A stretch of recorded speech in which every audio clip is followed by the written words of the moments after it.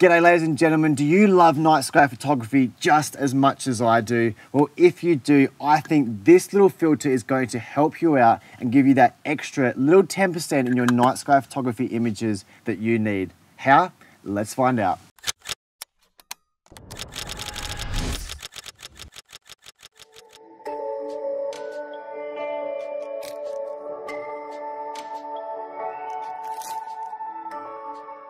G'day ladies and gentlemen, and thank you for joining me once again for this beautiful darkness of night sky vlogtography, where we're talking all about light pollution filters.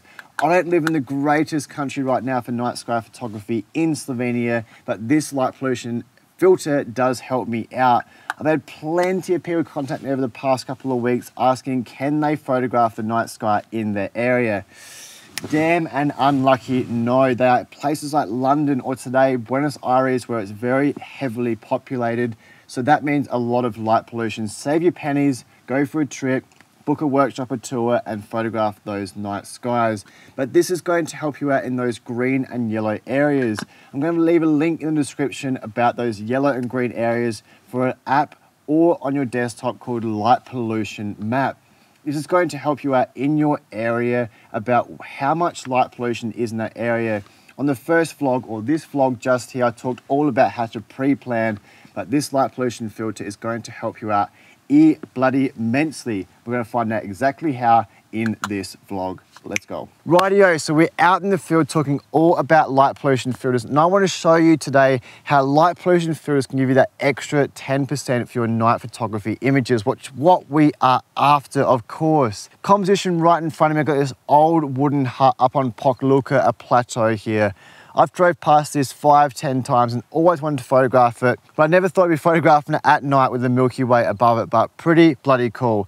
I wouldn't normally photograph it this way during the day especially, but because the Milky Way is running this way, I'm actually behind the hut photographing. Hey, I've come out all this time, it's about 2 in the morning, I'm photographing the bloody Milky Way and teaching you guys how to use a pollution filter. Right, I've got this freewheel magnetic filter system. I use this for all my filters. A great system, especially when we come out at night to night. It's just magnetic, it comes on and off. And like I said, at pitch black, it's so easy. You don't have to worry about screwing filters on. Very, very easy. Now, base settings, like we spoke about on previous lessons, I'm shooting at 25-second shutter speed, so I'm increasing by 5 seconds. 6,400 ISO. Done a little cheeky business tonight, going up to the aperture 2.8. That's because I was photographing 1 week ago when there was no moon, 4% moon. Now I am 5 days later on Friday night. It is 40% moon, I believe, top of my head right now. Yes, it's set, the moon has set. I'm closer to Bled, where I live, and it's giving me light pollution. So I've got more light around me. So therefore, I can bump up my aperture, get rid of those negative factors, common, all that sort of stuff, which we're going to touch on later inside of this course on this channel, so please make sure to subscribe. But one thing I want to talk about heavily is I've locked down my white balance to 4,300, because when I'm going to show you these images, you're going to say, Matt, you've dodged this up, this is not correct, this is not what it does. I'm guaranteed telling you I'm not changing anything. I'm going to take an image, take the filter off, take another image, and they're going to be exactly the same settings. Same focusing point, everything exactly the same. And here, side by side, is the direct images. You can see the advantage of a light pollution filter. It is going to get rid of that horrible, horrible color from the cities, that orange color from the city lights, and it's going to add a more natural blue into it. It's based like reducing color cast if you ever do long exposure photography. The best way I can describe this is because most people that do night photography also do sort of nature and landscape photography. This is very similar to using a polarizer filter. So pollution filter at night, polarizer during the middle of the day. This can only be achieved in camera. I can't take that image at 4,300 ISO with no light pollution filter and take it back into post-production and get the same results. Yes, I can get close, but I cannot get the same results. And then when I push the image all the way to try and get those results with a light pollution filter, I still can't edit anymore. With a light pollution filter, I've got those results in camera, and therefore I can still go ahead and edit that image, which is most bloody important.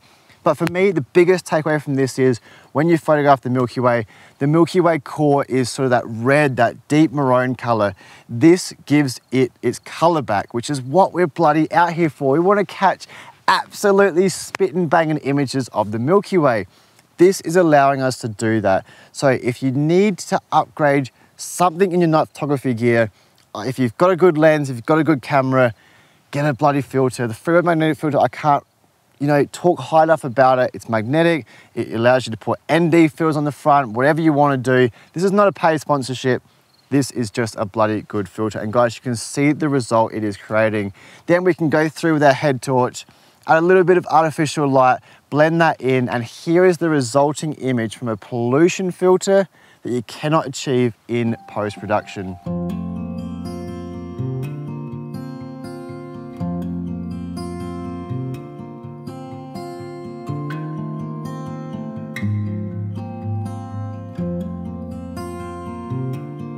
Guys, there you have it. Let me know in the comments below if you use a pollution filter for your night sky photography, and if you don't, will you be purchasing one? Because it is crazy, absolutely bloody crazy what it can do.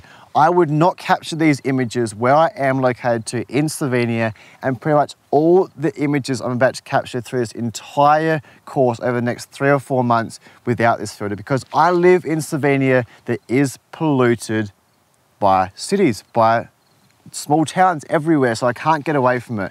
I photograph with this all the time for my night sky photography. If you're in Utah, Arizona, South Australia, my home diggity dog town, yes, you might need one, but it's still going to help cut through that glare outside when photographing night sky photography. Let me know in the comments below anything you want to know about light pollution filters. Do you own one? I'll leave a link in the description also for the Freewell magnetic filter system. But guys, that is me done for today, talking about this beautiful little filter to improve your night sky images. Ciao!